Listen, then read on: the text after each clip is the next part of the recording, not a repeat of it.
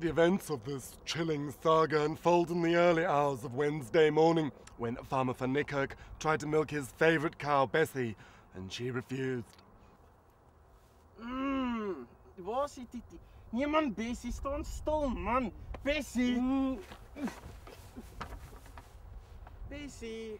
I'm standing here now with Farmer Van Niekerk, who was at the scene this morning. Mr. Van Niekerk, what exactly happened? I don't know, I was just trying to milk her, and she just went berserk.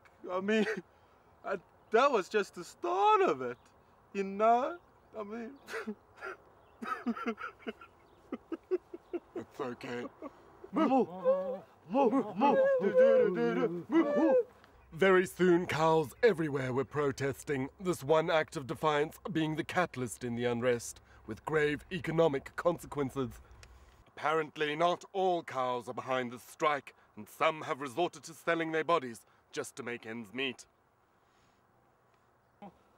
We've been trying to find the ringleaders of this strike for ages, and here I finally found them, outside the shed.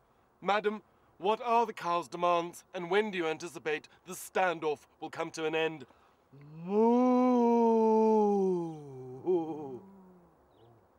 Well, there you have it, ladies and gentlemen, straight from the horse's mouth.